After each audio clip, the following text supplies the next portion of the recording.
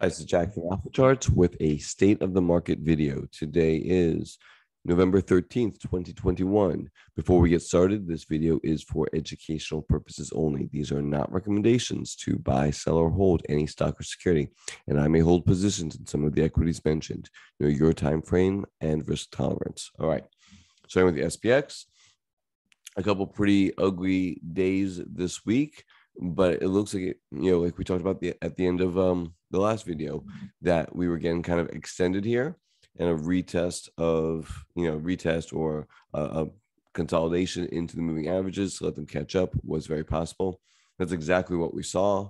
The moving average for the most part held, especially the fastest one, which is more bullish. I think, like here, when you start testing the 23-day or 20-day, whatever you use, that's a less bullish scenario. But when you're only coming down into the 9-day or 10-day or 11-day, that's very, very bullish. And so that's what we see right now.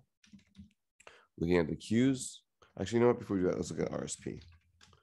RSP, same thing, didn't even violate it, did much better than the SPX. So equal weight S&P, even stronger, shows breadth was really good. Qs looks just like the S&P, except maybe a little bit harsher because it was more extended. There's your snapback, and boom, held, moved higher. Looking at the equal weight, again, these consolidation days where it wasn't looking that bad, held in there nicely. If you go to a line, it was like pretty tight. But then it came down. A really bad day here. This was ugly. Stopped me out of I was 40% cash after this day. Stopped me out of a lot of positions. Anyway, and then it just rebounded, and I rebought many of those positions on Thursday and Friday. So anyway, that's the equal weight. So again, came back, kind of retested this, then moved higher. Looks fine. Looking at the IWM, again, didn't even held up much better, actually, which is great because look how extended this was. Had to come back, reset.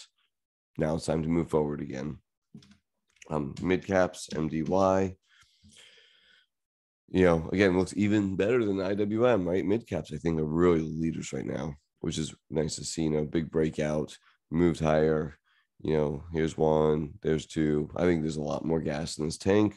Hopefully, into year end, and we'll see though. But mid caps look great. IWO should look exactly the same. Not quite as good, but it's just a normal retest, right? Not quite as good as the IWM, but again, just a normal retest. So that was IWO. All right, XLF financials had the big breakout, and it's just been kind of consolidating into its moving averages. Not doing anything wrong, not doing anything terribly right. So nothing negative on this, and that's what we're looking for. SMH, again, got extended and ahead of itself. There's your recheck, and it started moving higher again. Very nicely. I mean, it's perfect. Didn't even touch the 9-day EMA when it came down. Really strong. Looking at lumber, I was talking about this area holding and make sure we didn't roll over, because that'd be a very bearish scenario going into the end of the year into next year. Looking at 3 to 6 months, and we didn't get it. It moved higher. It's fine with me. It's in a range, chopping around, not doing anything bad. So lumber's not giving us a signal, or at least not a bearish signal at this point. So that's always positive. Looking at bond spreads, government bonds to high yield junk bonds. Whatever. Again, doing just fine, chopping around, moving sideways, no big spikes or anything like that. And so no signal, no bearish signal for sure. So it's definitely a bullish signal in my opinion. Looking at the VIX, back at 16 after the little spike, no big deal, looks great, trending market. VXN, which is a NASDAQ VIX, same look to it, just in a range, not doing anything wrong. Put call ratio, we talked about the bullishness that was happening in the market. We had three big bullish spikes and a quick retest. And then now we're coming back into almost a very bullish area. But as you can see, in prior areas where we get these clusters, that was a very bullish time for the market. So I think that this is not negative. Staying in this range just means that we have a really good, strong bull market, right? So it's not that, this isn't this signal is we're in a bull market. When we go back and we see something like this, now that's a potential bottoming signal. And again, to me, this is a very bullish look to it. And I think the bull market is strong. Looking through the value line geometric index. When you look at this, you had the, go back to these charts, you had the big breakout. And then you had the retest, and now it's trying to move higher again. Bullish scenario in my book, right? Looks really good. That's the value line geometric. Looking at the percent stocks above the 50-day moving average. I was watching this consolidation area, and price did break out. It continues to make higher highs and higher lows. That's an uptrend, not even in this overdone area yet by any means. So I think that this market has a lot more to go in it. Gold's kind of interesting. So let's go to the weekly chart. We've done this, for months and months and months, probably a couple of years now. We'll look at this chart and what's going to happen with this chart. You have this in, you want to call this cup and handle, inverse head and shoulders. It's a bottoming pattern. And now on the weekly, you got this.